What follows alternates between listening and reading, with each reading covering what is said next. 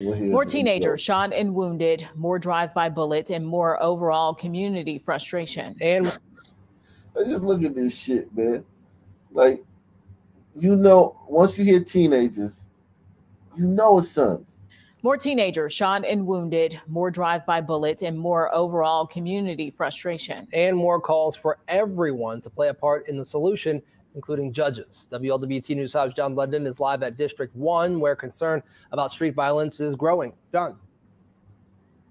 Well, it is, Stephen. You know, the ages of those getting shot are going lower, mid-teens, and that's a real concern here. And police say they're encountering more hard-to-manage crowds at shooting scenes, like one of those they encountered last night.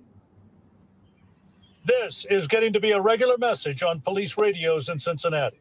Oh, yeah, several calls just saying they heard shots, like 20 shots fired in the area. Tuesday night, a fairly typical example. Report of 3 people just shot. Of what police officers face. 3330, I'll respond. How many officers do I have coming with me? I have 1 unless somebody can break away. 37, we just broke off en route. They're saying it's a drive-by shooting, awaiting anything further. A drive-by on Westwood Avenue in South Fairmont left 2 15-year-old boys wounded and an 18-year-old girl shot in the forearm. Another drive-by on Harrison Avenue in Westwood left 4 people wounded, 3 of them women.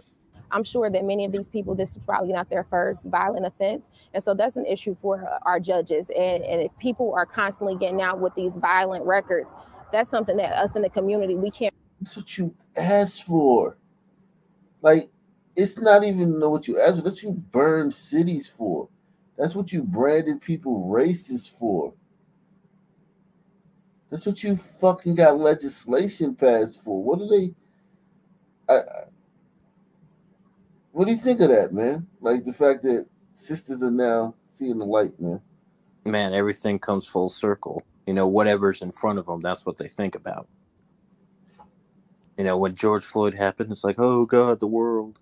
And now that, you know, reality's setting back in, they're like, oh, yeah, that's right. We need we need strict-ass punishments. Yeah, but these women are... that I could see white women or tiger women, even though I don't give them a break for that. But these women raise these boys. These women sleep with these men.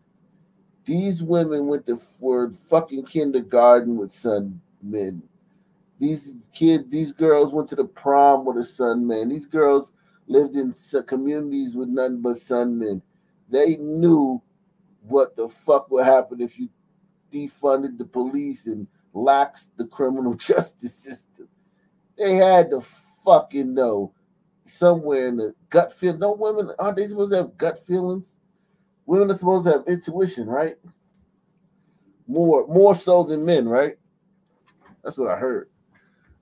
I heard a woman's better at everything than a man. Yeah. 3 of them women.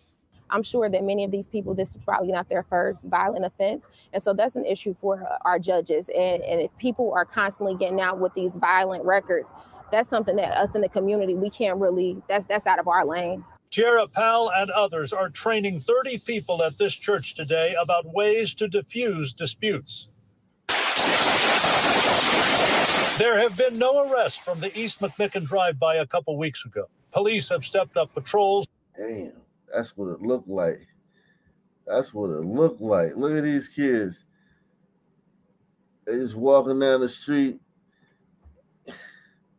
and some other black people come up. A white person, the most they would have with the most contentious thing these kids would have with a white person, because white people are terrified of these kids. The salute to Deluxe 247, aka Cal Ripken, aka the real MVP, coming through once again.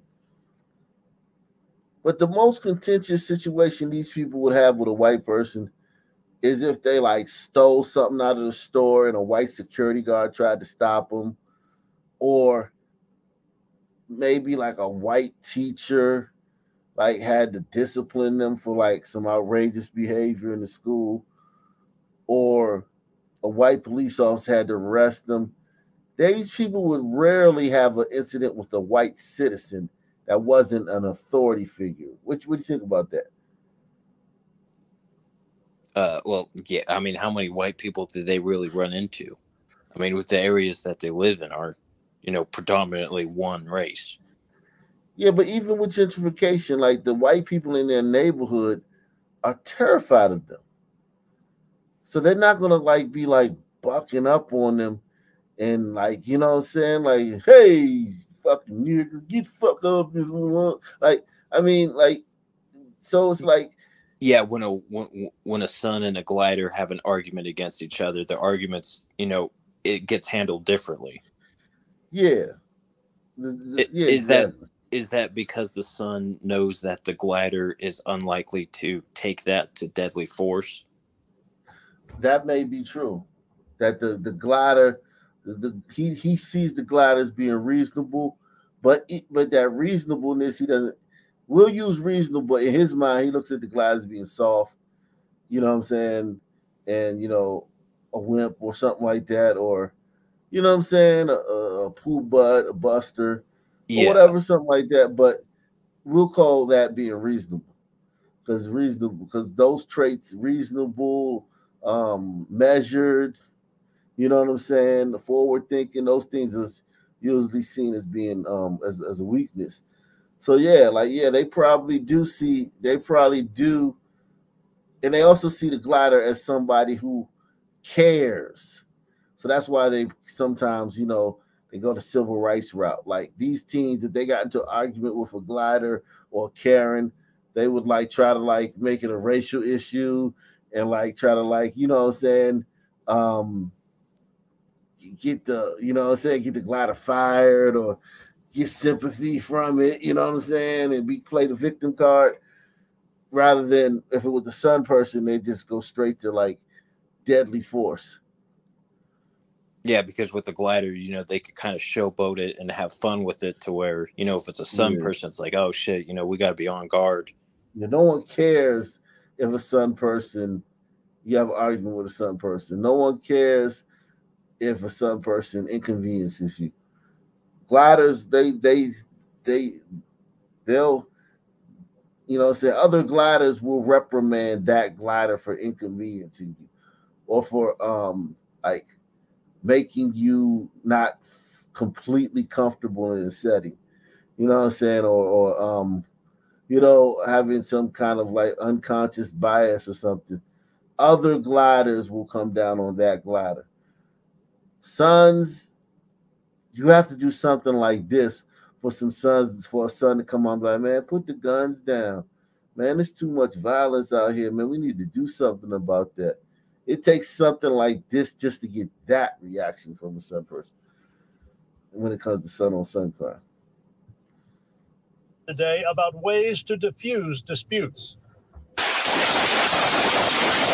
There have been no arrests from the East McMicken drive-by a couple weeks ago. Police have stepped up patrols and lawmakers have pumped up funding. There's one gap, and that's a program actually working with the shooters. September's the target for that.